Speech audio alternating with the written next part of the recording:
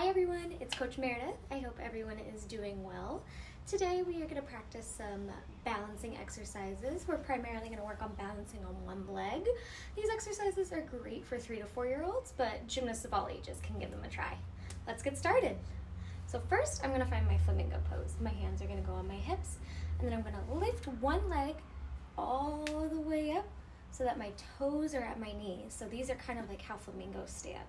And we're going to try to hold this, see if you can balance. Good work. The fancy word for this is called passe. That's just the word that means that your toes are to your knee. I like to call it flamingo. I think that's a little bit more fun. Awesome. If you want to make it a little bit trickier, you can go up on your tiptoes. Whoa, that's really tricky even for grown-ups. You could try lifting your arms up. You can try putting them in front of you. You can try wiggling your flamingo feathers, all that good stuff. All right, even if you wanted to make it even trickier, this is really fun too. Can't believe I almost forgot about it. I'm gonna try my other leg. See if you can use both legs. I'm gonna see if I can close my eyes and hold my flamingo. This is really tough. You guys are awesome though. I bet you can do it, no problem. All right, next I'm gonna see if I can balance with my foot in front of me.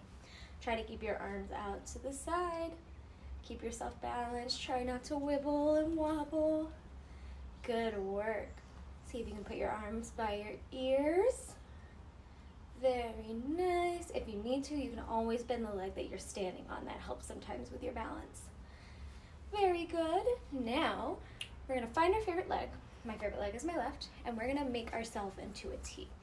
So we're going to lean forward, keeping your foot flat on the ground. This foot is flat.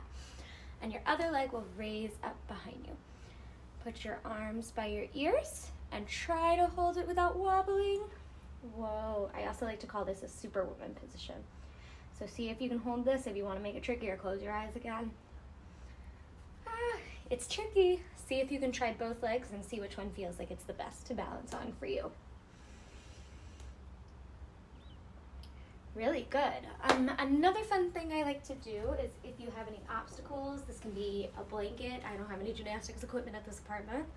You can practice standing on one foot and then hopping over to land on the other side. That's really fun. You can use pillows, blankets, maybe a favorite toy, just anything that you're not gonna trip over or hurt yourself on. Awesome. Well, these were just some ideas to practice balancing on one foot. Thank you guys so much for watching. I will see you soon.